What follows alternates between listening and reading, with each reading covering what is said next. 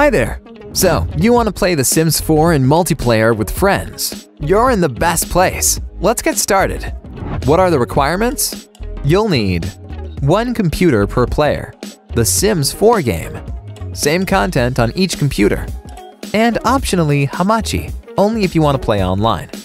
So, the first step is to install the mod. On each computer, extract the downloaded archive. Inside you'll find a .ts4 script file. Copy that to your game's mod folder. In the game options, make sure you have custom content and script mods enabled. You need both to be turned on. Next up is to create a save file. Start a new game on the computer which will host the game, and create all the Sims you would like to play with. If you wish, you can use an existing save file as well.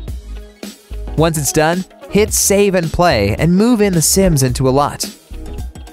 Buy and build everything in advance. Pause the time, then hit save and exit the game. Afterwards, one player must host a game which the others can join too. After login, click on the Host Game tab. Hamachi is automatically detected if it's running.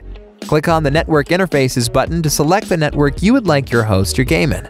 Click the Start Server button to create a room and start the server. Then the other players can join to the room. There are two methods to join a room. With Auto Discover, you join automatically any game on your local or Hamachi network. If that wouldn't work, you can enter the target room code manually as well. Let's stick to the auto join for now. When you're connected, some network tests will be run automatically to see if the network is set up correctly. Only thing remaining before playing is to sync the save file. On the server PC, hit the Sync Save button and select the game save which you want to sync to the other players. Their status should change to synced once they have received the save file. Now you can start the game either by clicking on the Start Game button, or you can start it manually. Inside the game, everyone now should see the synced game save. Load up your synced save and enter the lot. You will receive a notification when you have joined the game server successfully. You'll also get notified when other players have joined. When you see the Everyone's Ready message, the server player can start the time in the game. And that's it! Now you can play together, travel together, and enjoy The Sims 4 real-time multiplayer with your friends. Finally, let's see how to stop the game properly.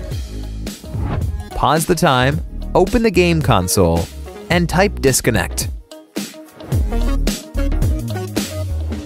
Afterwards, save and exit the game. And everyone should leave the room in the launcher. That's it! See you in game!